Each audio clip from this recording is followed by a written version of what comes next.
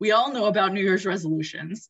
And that seems like obviously a time when people are more open to change. They're more motivated to pursue their goals. There's the social norm, but it seems like there's something else going on too. Like you have this sense when you close one year and open another of a new beginning, a transition, a clean slate, a dissociation from all the things that you messed up in the past. That was the old me and this is the new me.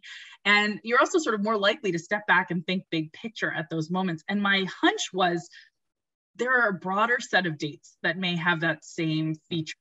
And that it may be that there are other moments in our lives that feel like new beginnings and give us a similar motivation. So we started analyzing data and reading up on the literature on autobiographical memory and how people think about time and the passage of time and temporal landmarks, which are the moments that we use to mark time in our lives.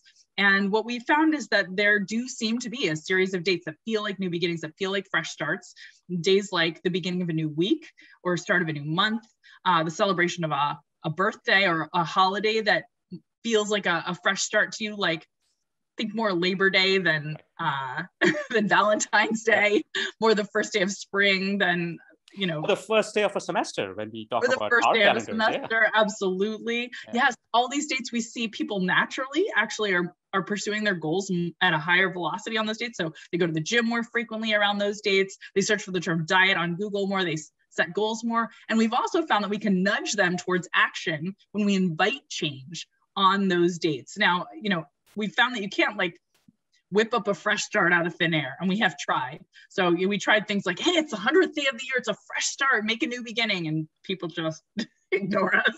But there are dates that we can call to people's attention, like the first day of spring is one we've found to be very effective. Birthdays, highlighting them as an opportunity for a new beginning. We found people, when given an opportunity to choose when they'll get reminders to start pursuing their goals, they're more likely to do that when we call out a fresh start date like the first day of spring, and label it as such, as opposed to just calling it the third Thursday in March, or when we invite them to start saving for a retirement and start setting money aside in 401k, and we invite them to do that starting on the first day of spring or starting after our next birthday, they're more likely to do it than at an equal time delay that just isn't labeled as such. And so I think that's really exciting and suggests that there's a lot of potential ways we can use these fresh starts to kickstart change in our lives.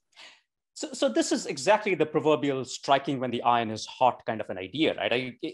What I'm hearing you say is that people's motivation waxes and wanes over time. And essentially you could take a nudge, an intervention, education campaign, anything, but if you deliver that when it is at its ebb, then you're essentially losing the ability to engineer change. And it's really searching for the points where motivation crests automatically as a function of time. Is that a fair way of putting that?